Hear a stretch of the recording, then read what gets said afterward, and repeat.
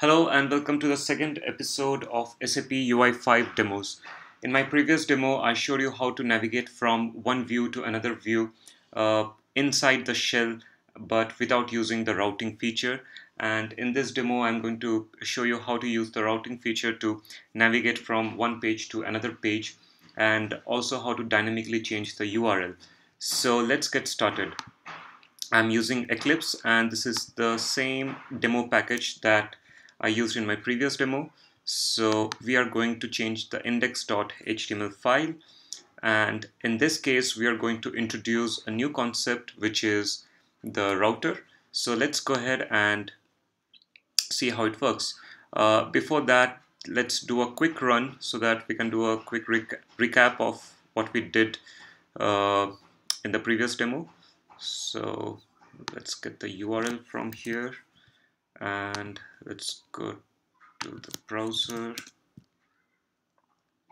So this was the previous demo. We can navigate from one page to another page, but the URL doesn't change.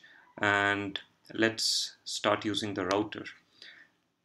So I'm in the index.html page, and to use the router we need to load the library, which is the routing library. To do that, we just write jquery.sap.require, and we are going to place the library here, and the library name is sap.ui.core.routing.router. So this is the first library, and the second library that we are going to load, it is also a part of the routing library, and its name is sap.ui.core.routing.hashchanger. So hashchanger is going to append the hash and change the URL, and that way the page doesn't get refreshed, but the URL gets changed, right?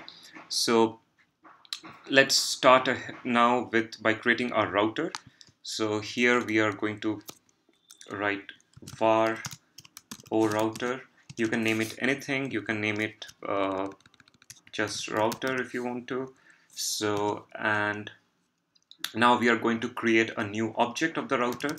So we give new sap.ui.core.routing.router, and here we are going to pass an array.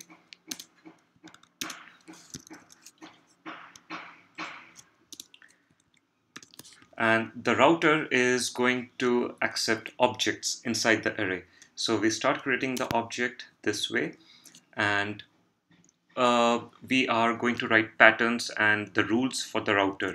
So what exactly are patterns and rules? So when we click on this, what's going to happen? When we click on this, what's going to happen? So all those functionalities, we are going to write it here.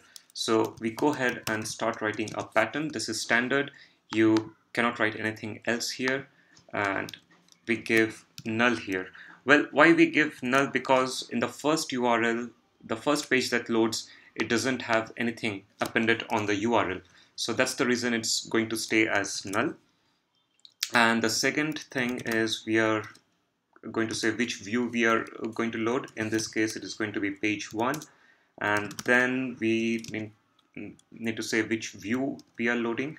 And this is going to be demo.page1. This is basically, if you get inside demo and if you go to this view, this is demo.page1. So that's the name of the view.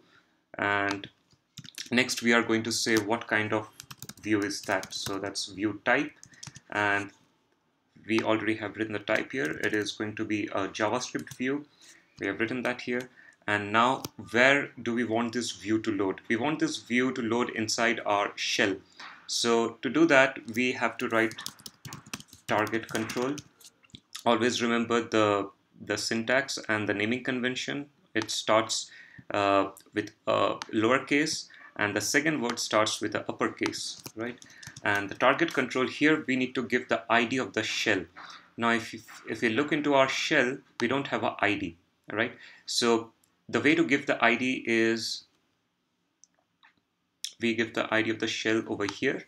That's going to be our first parameter, and we can give it as shell ID. You can give it anything. You can just leave it as shell, but because it's an ID, I'm going to append ID to it. So that's our shell ID, And so our target control is going to sit inside our shell, and then we have to give target aggregation, and target aggregation is going to be content. It can be either content or it can be page. So we are using content, we are not using page. And then we have clear target. What this means is when we navigate from here to here, it is going to clear this line, it is going to clear this view, and it's going to load the new view, right? So clear target, yes, we want to clear the target. And then the callback function. Now, callback function gets triggered when the URL changes. So the moment the URL changes, the callback function gets triggered. So here we can write, basically we need to say that place whatever view is that inside the shell. So get this shell, and we need to set selected work set item, and it is going to select this particular work set item. In our case, it's going to be the page 1 ID. So go ahead and just paste it here. So that gets selected, and we have another rule. We have to write another rule which is for page 2, but we can just copy this and we can paste it here, and this is going to be page 2. This is going to be our view 2, so it is going to be demo.page2, and the ID is going to be page 2 ID. This is the same ID what we use in our navigation item, which is page 2 ID, right? So after we are done with that, now in this case the pattern shouldn't be null, because when we click on this we want the URL to change, right? So we denote an array, and if it gets an URL which is page 2, it should call page 2, right? And you can keep it as anything. You can keep it as 1, 2, 3. So whenever it finds something like this in the URL, like you can say page 1, 2, 3, 4, whenever it finds anything like that, it is going to trigger this particular view. But for the case of simplicity, we are going to just keep it as page 2, and we'll see if we change this, what kind of changes it brings, right? So after we are done with that, next thing is we are going to register the router. Now, when you register the router, you can access this router from a different controller, and that's the reason we need to register the router. But if you think that you are never going to use this router in any of your controller, you can simply ignore that. But I'm going to write it, router.register, and we are just going to write as app router. This is going to be our app router. And the next thing is we also want to initialize the router. So you can write it by router.initialize, right? All right. So this is not important. This is only important if you are going to use the router in your controller. We are not going to use it in the controller, but I'll just keep it open so that anytime I need the router, it is accessible, right? And then router.initialize. So this is all done, and it is going to work. But when the workset item gets selected, now we don't need all these codes, because if you're not using the router, then when the workset item gets selected, it is going to execute this and it's going to load the view, right? But in this case, our router is going to take care of everything, and when the URL changes, it is automatically going to select that particular view. So we can just delete all this part from here, and here we are going to use the hash changer library. So let's create an instance of hash changer is equal to new sap.ui.core.routing.hashchanger. So we are instantiating this library, and we created a new object, and now we are going to use this object hashchanger.setHash, And what we are going to use a router to get the URL and set the hash. So this is our variable, and we can use router dot get URL, and this is going to be selected, right? So now the router is going to read the URL from here, and it is going to set the hash, and once the hash is set, the router is going to perform its magic and it's going to load the view. So that's all about this.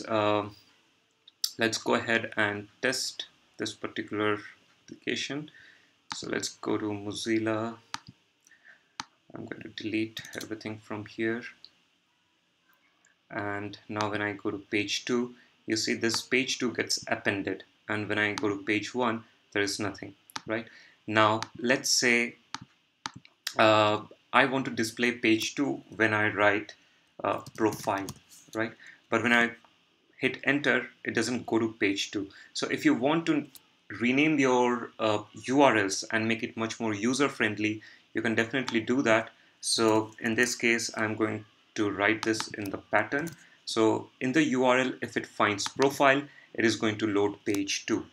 Let's save this. Let's refresh this page, and now when I write profile, it navigates to page 2, and if I remove this, it navigates to page 1. So that's all about routing.